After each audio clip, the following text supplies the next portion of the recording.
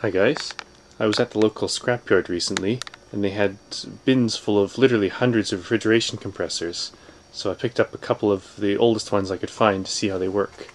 Got a big cylindrical one, similar to the one that's on the condensing unit I showed in the refrigeration system video, and another sort of pancake style compressor out of an old fridge or freezer.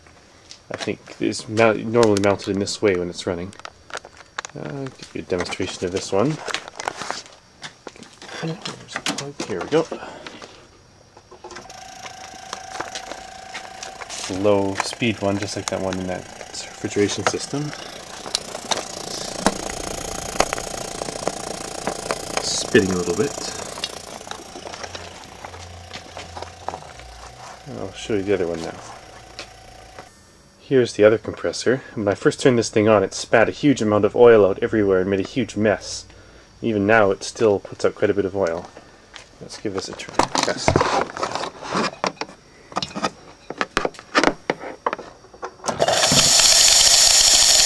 can hear that a lot of sputtering and producing somewhat of a mist as well. I don't know if you can see anything. Probably not. Anyway, I'm wondering if all this oil coming out of it is normal or if it's some problem with this compressor. I guess we'll find out after I open it up.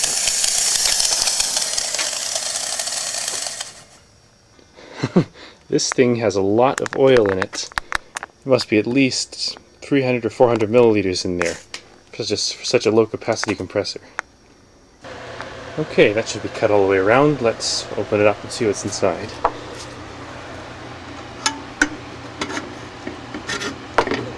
Maybe it's not quite cut all the way around.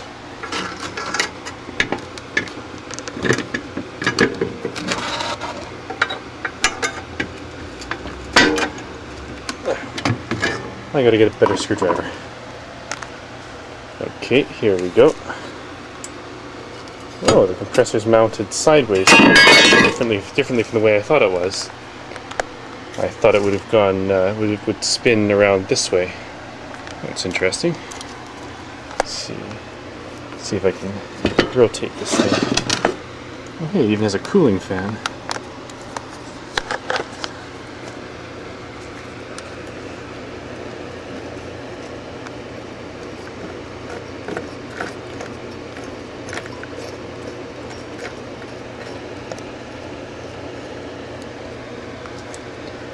Let's see, which way did this go? This way, this side was down. I can see why it needed so much oil. So take a look at how high the pickup tube is off the base. There's lots of room for it to move and spring.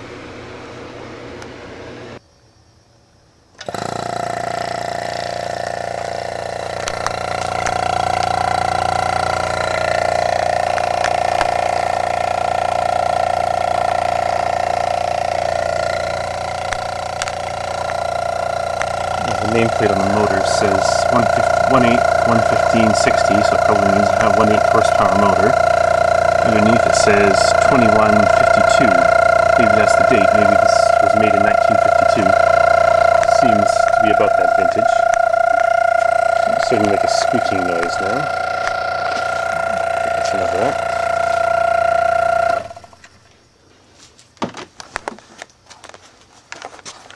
Very well built, these old ones. So a lot of the joints are brazed. That one's brazed, that's brazed. This whole center assembly looks like it's been brazed together.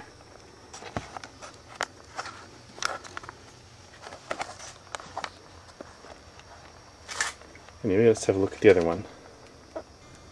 One thing I noticed is that these terminal connections don't look particularly secure. Certainly not as good as the ones on modern compressors. Okay, I just finished cutting around the edge of this one. Let's open it up and see what it's like.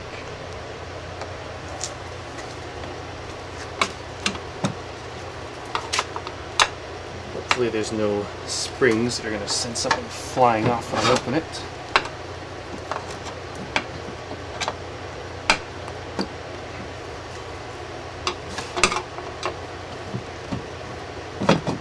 There we go. Oh, nice. Look at all that copper. Nothing on the inside of this thing.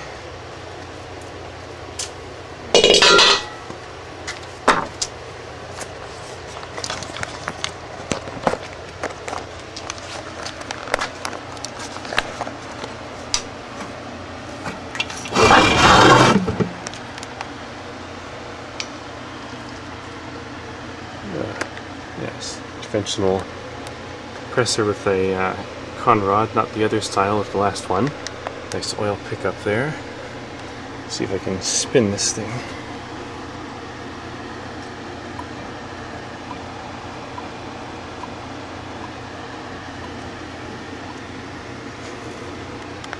Huge motor for this small size compressor. There's the wires down there. See if I can get a better view of that. Really old cloth style wires. The intake. Let's see what else you can see in there.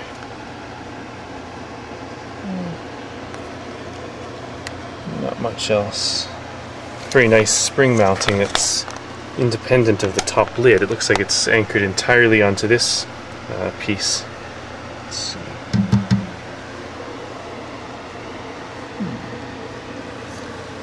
Let's see if we can get this thing farther open and take a look at it. Okay, let's give this thing a run.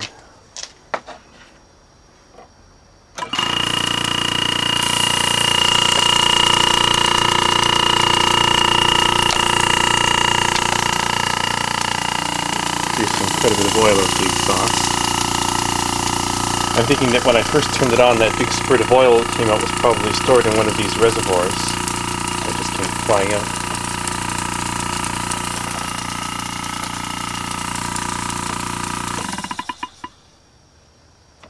The oiling system in this compressor is actually quite ingenious. This dipper flings the oil up onto the top surface or bottom surface of the compressor housing here, and some of it drips down over to the side and falls into this little tray here, and that empties through a little chute into the motor bushing. And the connecting rod at this end is lubricated, I believe, by the oil dripping off this dimple here. It drips down, and if I can get a view of this, let's see, there's a little hole on the con rod pin there. And I think the oil goes into that, drips into that pin, that hole as it's spinning around, and that lubricates that part. I got the compressor out of the case now, and it's quite a bit shorter than I thought. Now this compressor also has a fan like the other one. I guess the windings in these old compressors are not rated for very high temperature, so they need pretty good cooling.